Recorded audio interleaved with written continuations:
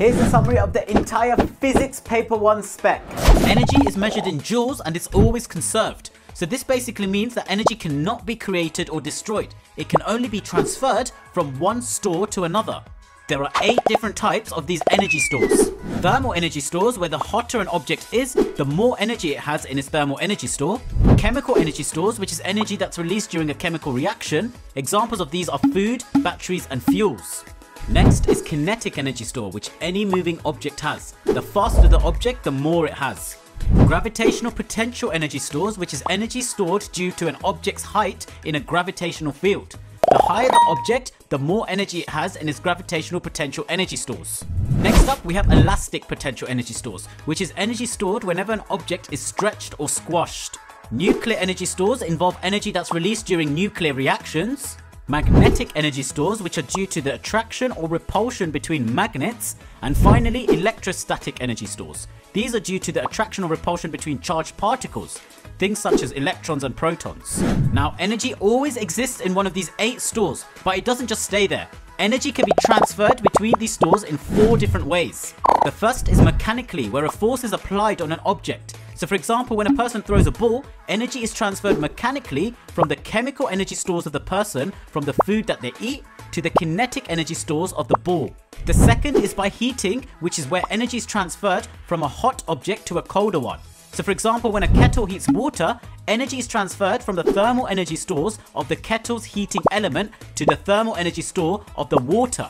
The third type is by electric work, which is when current flows in a circuit and transfers energy. So like an electric fan transferring energy from its chemical energy stores in the battery to the kinetic energy stores of the fan blades. And finally, we have energy transfer by radiation, where energy is transferred in the form of a wave, just like how the sun transfers thermal energy to the earth.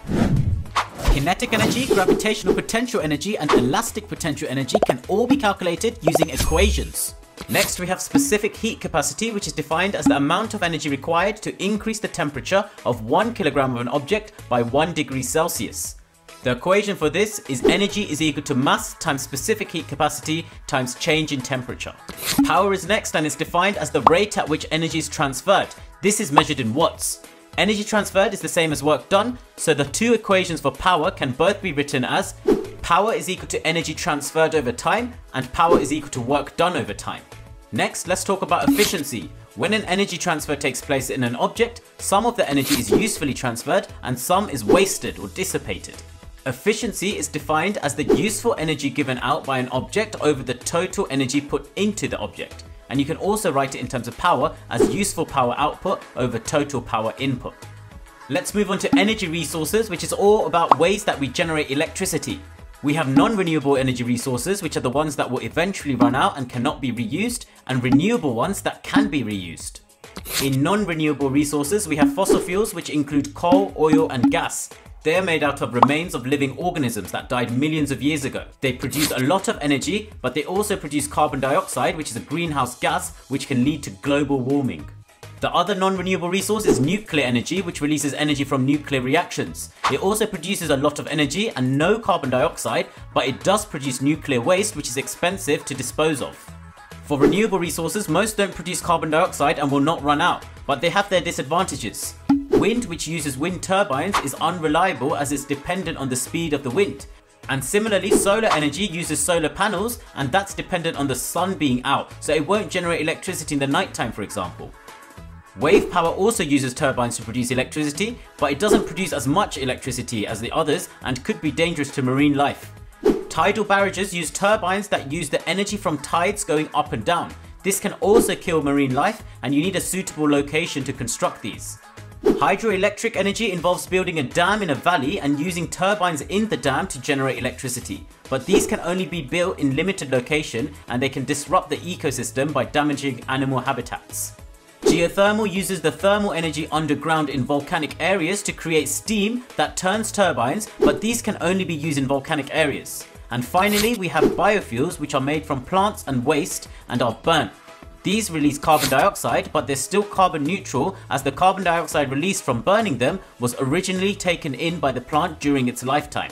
The next topic is all about electricity, and here are every single circuit symbol that you need to know. The first is for a cell, which is used to provide a potential difference to the circuit which is needed for a current to flow. Next we have a battery, which is just a combination of cells and has the same function. A switch is used to break and complete a circuit, so when it's open, current can't flow through it, but when it's closed, the circuit is complete and current can flow. Next up, we have a filament lamp, which is just a bulb that lights up when current flows through it. We also have ammeters, which are devices which measure the current in a circuit and need to always be connected in series. This just means they need to be connected in the same loop as all the other components. Voltmeters, on the other hand, measure potential difference and need to be connected in parallel. This just means they need to be connected in a separate loop. Next, we have a resistor, which is a component that opposes the flow of current in a circuit by adding resistance to it. Variable resistors are similar, but they allow you to control how much resistance is added to a circuit. You can use them like a dimmer switch, and you can control how much current flows by increasing and decreasing its resistance. Thermistors are temperature-dependent resistors that change the resistance in a circuit based on the temperature of the surroundings. So if it's a hot day, the resistance of the thermistor will be low, and on a cold day, it will be high. Similarly, we have light-dependent resistors that work the same but depend on the light intensity of the surroundings. So if it's in a bright room, the resistance will be low, and in a dark room, it will be very high. Diodes are devices that only allow current to flow in one direction. If the diode is connected in the wrong direction, they have a very high resistance which prevent current from flowing. Next, we have LEDs, which stand for light emitting diodes. These also only allow current to flow in one direction, and when current does flow in the correct direction, the LED gives off light. And finally, we have a fuse, which is a safety device with a tiny wire in it. And if too much current flows through it, the wire will melt and break the circuit. This prevents people from getting electrocuted when there's faults in a device. Current is defined as the flow of electrical charge and is measured in amps. Potential difference is the energy per unit charge and it's measured in volts. It's basically the force that pushes the current around the circuit. And resistance is a property that reduces the flow of current, and this is measured in ohms. There are two equations that are related to these definitions, and these are Q equals IT and V equals IR. IV graph shows how current through a component changes with the potential difference applied to it, and you can carry out a practical to see what an IV graph of a particular component looks like. The components being tested in this practical are resistors, filament lamps and diodes, and to test any of these you need to first build a test circuit. This includes a battery as a power source, an ammeter connected in series to measure current, and a voltmeter connected in parallel to measure the potential difference. You also need a variable resistor to change the current flowing through the circuit. So now you place the component being tested in and note down the ammeter and voltmeter readings. Next, you alter the current and repeat the readings, and you keep doing this for several different currents. Once you've done that, swap the connections to the battery to reverse the current's direction and repeat the process. This checks the component's behavior in both directions. You're now ready to plot a graph of current against potential difference. If a resistor is connected, you get a linear graph as there's a straight line through the origin. This means that current and potential difference are directly proportional. If a filament lamp or a diode was connected, you would get these shapes. And this shows that they're both non-linear components as they're not straight lines. Other graphs include the one for light-dependent resistors, where their resistance decreases as the light intensity of the surroundings increase. Similarly, we have thermistors, but these decrease their resistance when temperature of the surroundings increase. Resistance is something that reduces the current in a circuit, and you can use a practical to investigate it. This practical involves two experiments. The first investigates how the length of a wire affects resistance. For this, you'll need to set up a circuit with a battery and an ammeter connected in series. You'll also need a voltmeter connected in parallel to crocodile clips, which are attached to the wire you're investigating. You'll need to use a ruler to measure the length of the wire. First, start off by placing one crocodile clip on the 0 centimeter mark of the ruler, then connect a second one on the 5 centimeter mark to test the resistance of 5 centimeters of wire. Then you can note down the ammeter and voltmeter readings to give you the current and potential difference. The next step is to move the crocodile clip to a new length, such as 10 centimeters, and then repeat the process. Keep repeating this process for several different lengths, and you'll have multiple current and potential difference readings for different lengths of wire. You can now work out the resistance by using the equation V equals IR. Just rearrange it to give you resistance is equal to potential difference over current. So that means dividing each voltmeter reading by the ammeter reading. And this will give you the resistance, which you can plot in a graph. Then draw a line of best fit, and this will tell you that as the length of the wire increases, its resistance also increases. The second experiment investigates how a combination of resistors affects the total resistance in a circuit, both in a series and parallel circuit. To investigate how resistors in series and in parallel affect the overall resistance, you can set up the following 3 circuits. The first tests the resistance of a single resistor, the second tests 2 resistors connected in series, and the third tests 2 resistors connected in parallel. Just like in the first circuit, take a note down of the ammeter and voltmeter readings for each setup you're investigating, and use the same equation to find the resistance in each circuit. As an example, let's say we had resistors with resistance of 7 and 8 ohms. For the first example, if you connected one of the resistors and got a voltmeter reading of 140 volts and an ammeter reading of 20 amps, you can divide the two values to give you 7 ohms, which tells you that the 7 ohm resistor is connected.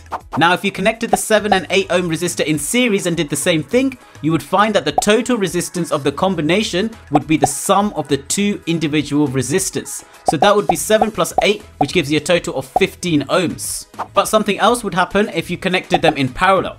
Here you would find that the total resistance would be lower than the lowest value of the smallest resistance.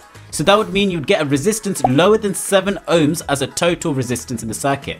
To improve the accuracy of any 3 of these experiments, make sure that the circuit is disconnected between any readings you take. This is because the wire would warm up when the circuit is on and affect the resistance readings. By switching it off, you allow the wire to cool down so it doesn't affect the readings. Circuits can be one of 2 types. Series circuits where all the components are on one loop, and parallel circuits when they're on different loops. In series circuits, current is the same everywhere and the potential difference is shared between the components, whereas in parallel circuits, potential difference is the same on each branch and current splits at each branch. Resistance increases as you add more resistors in series, but it decreases when you add them in parallel. For domestic electricity, you need to know the differences between direct current, which flows in one direction, and alternating current, which always changes in direction. Alternating current is used in the UK mains supply, which is 230 volts and 50 Hz. The plugs used in mains electricity contain a 3-core cable made up of a brown live wire which carries 230 volts, a blue neutral wire which completes the circuit, and a green and yellow earth wire which is for safety. The earth wire is just used when you have a fault where the live wire comes in contact with the metal casing of an appliance. Power is the rate at which energy is transferred, and electrical power can be found using these 3 equations. The final part of this topic is all about the national grid, where electricity leaves the power station and passes through a step-up transformer where its potential difference is increased so that less energy is lost due to heat in the cables. It is then distributed around the country and goes through a step-down transformer for safety before reaching your home. Here's an equation for transformers that helps you work out the current and potential difference going in and out of a transformer. The third topic starts with density, where the equation is mass over volume, and you can find the volume of an object by using a Eureka can and measuring the water displaced by it. You can then divide mass by that volume and you can find the density of the object. You also need to know how density changes in solids, liquids and gases, and how the particles are arranged in each one. Solids have close particles with a regular structure, liquids also have close particles but the structure is irregular, and gases have particles which are far apart that move quickly in random directions. In a gas, the particles collide with each other and the walls of the container. This creates a pressure on the container, and as temperature increases, the speed of the particles increase, and this can cause the gas particles to hit the walls of the container more often and with a greater force, which creates more pressure. Next, we have changes in states, where going from a solid to liquid is known as melting, and the reverse process is called freezing. Then going from liquid to gas is known as boiling, and the reverse process of that is known as condensing. This is all to do with the changes in internal energy, where internal energy is the sum of the kinetic and potential energies of particles in a system. The internal energy of a system increases as it's heated, and so when it goes from a solid to a liquid to a gas, it also increases. The energy required to change the state of an object is known as the latent heat, and specific latent heat is defined as the amount of energy required to change the state of 1 kilogram of a substance with no change in temperature. You can have latent heat of fusion, which is for when a solid turns into a liquid, and latent heat of vaporization when a liquid turns into a gas. When these state changes are happening, the temperature of the substance stays the same, and this is shown in the heating and cooling graphs. These have flat bits because when you're changing the state of the object, the temperature doesn't change. The energy supplied to it is used to break the bonds in the substance rather than increasing the temperature of the substance. Topic 4 is on atomic structure. The model of what we think an atom is has changed a lot throughout history. John Dalton said that atoms were spheres where each element had a specific type of atom. J.J. Thomson then discovered the electron and came up with a plum pudding model where electrons were embedded within a positive sphere. Ernst Rutherford then discovered the nucleus by carrying out the alpha particle scattering experiment, where he found that alpha particles mostly passed straight through a piece of gold foil while a few were deflected. Then Niels Bohr discovered the proton and said that electrons orbited the nucleus at fixed distances known as shells. And finally, James Chadwick then discovered the neutron, which led to the structure of the atom that we use today. In this structure, we have an atom made up of protons, neutrons and electrons, and these are the masses and charges of them. Protons and neutrons are found in the nucleus of an atom, and the electrons orbit the nucleus in shells or energy levels. These electrons can go up energy levels by absorbing electromagnetic radiation, and they can also go down by emitting electromagnetic radiation. Nuclear symbols for elements can show you the mass number, which gives you the number of protons and neutrons, and the atomic number, which can give you the number of protons. Isotopes are atoms of an element with the same number of protons but a different number of neutrons. Some isotopes are stable, but others are unstable, and they become stable by giving off radiation. This is known as radioactive decay, and it's a random process.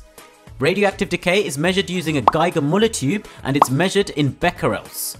There are 3 types of radiation that you can have: alpha, which is a helium nucleus, beta, which is an electron, and gamma, which is an electromagnetic wave. Alpha has a high ionizing power, which means it can remove electrons from an atom easily, but it has a low penetrating power, which means it can't pass through many materials. It's stopped by paper, skin, and a few centimeters of air. Beta has a moderate ionizing and penetrating power and can be stopped by aluminium. Gamma, on the other hand, has the lowest ionizing power but has the highest penetrating power and is only stopped by thick lead or concrete. The half-life of a material is the time it takes for the number of undecayed nuclei to half. In a graph, you can find the half-life by drawing a line at half of the initial activity. You draw this up to the curve and then you extend it downwards and read what the time says. And finally, we have contamination and irradiation, which are 2 different ways that objects can be exposed to ionizing radiation. Contamination is when a radioactive particle comes into direct contact with a material or object, whereas irradiation is when an object is just exposed to the radiation given off by the radioactive particles. Alpha radiation poses the greatest contamination risk because it's the most ionizing, but the least irradiation risk. This is because it can't travel far in air. Whereas gamma poses the greatest irradiation risk and the lowest contamination risk.